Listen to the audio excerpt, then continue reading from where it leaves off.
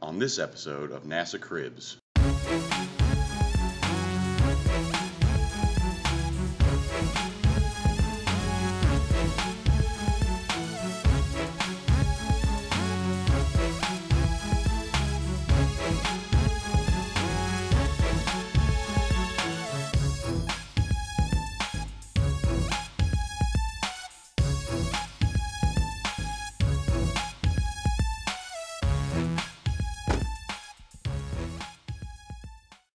What up, NASA Cribs? Astronaut Mike Fincke here.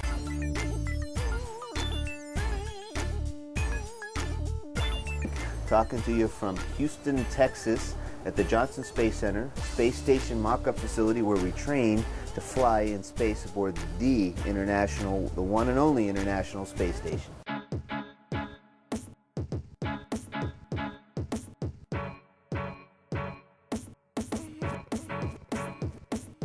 This is the front of the space station. You can either go left or right. And when you do that, you can either go to Japan or off to Europe. Let's go. Here you are in my friend's module called Columbus, built by the Europeans.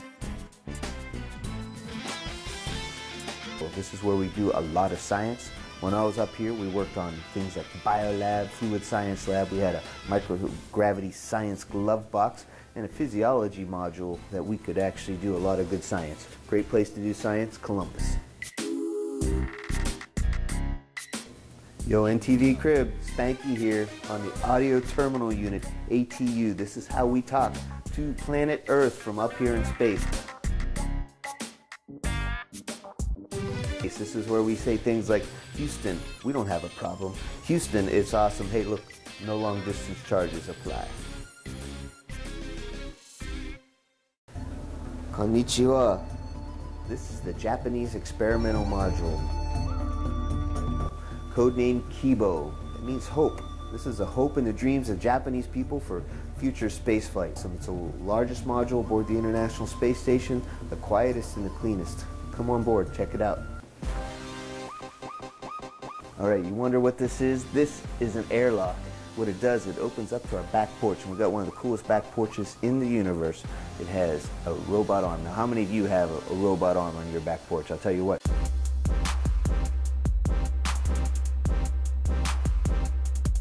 Now, you know every crib needs a place to hide those things that you don't want your friends, your family to see, especially when they're coming over unannounced. Well, we got one of those closets too. It's called JLP to you and me, JLP.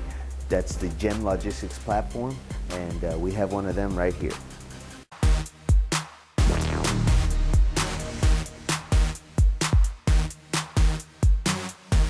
And yo, NASA Cribs, the best way to get up to our closet, you can see there is no ladder. There is the only way to go is to fly. So what I recommend is using my patented trademark Iron Spanky maneuver. You put your feet together, you put your hand up, and you go.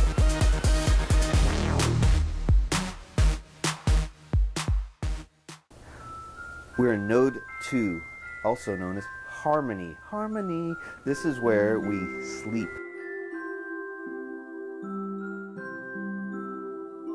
You can sleep on the ceiling, you can sleep on the floor, or on the sides. I helped build these things, they're awesome. Great place to get some rest. They're nice and quiet and dark, and this is what they look like.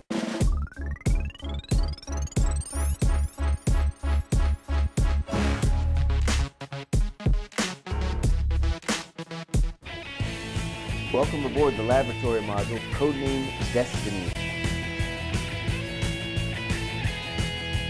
All right, we have the world's largest robot arm control station right here, the robotics workstation, moves Canada arm number 2 around.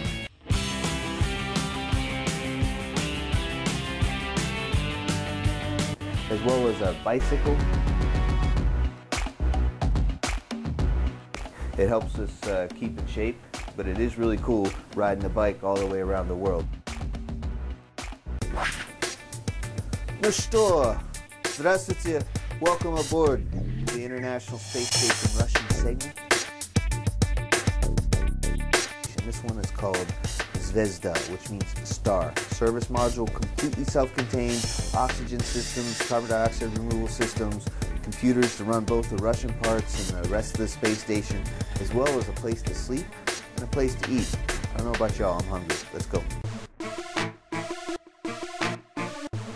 All right, food, very important aboard the International Space Station. And thank goodness we got an international cuisine. We've got food from Russia. They like to send it up in cans. We have food from the good old US of A. Sends up in pouches like here, meals ready to eat, like the Army guys have. Good stuff. We even have stuff from Japan. This is called rice boiled with edible wild plants. Sounds funny, tastes good.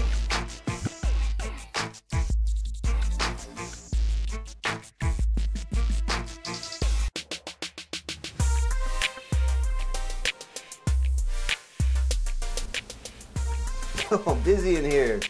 Hey, this is what you've been waiting to hear about. This is what everybody wants to know about. Space potties, right? It's not that much different than a toilet that you might see on an airplane. We don't have gravity to help us out, if you know what I mean. But we do have a nice little seat there. We kind of float above it, so we actually have a little some stirrups to sit in. But what we do is we separate the number 1 from the number 2, the liquids from the solids, and then we keep them separated. Some of the liquids are able to recycle and use to make oxygen for our air. The solids, though, we don't mess with them. We just put them in that big metal container and throw it away when we're done.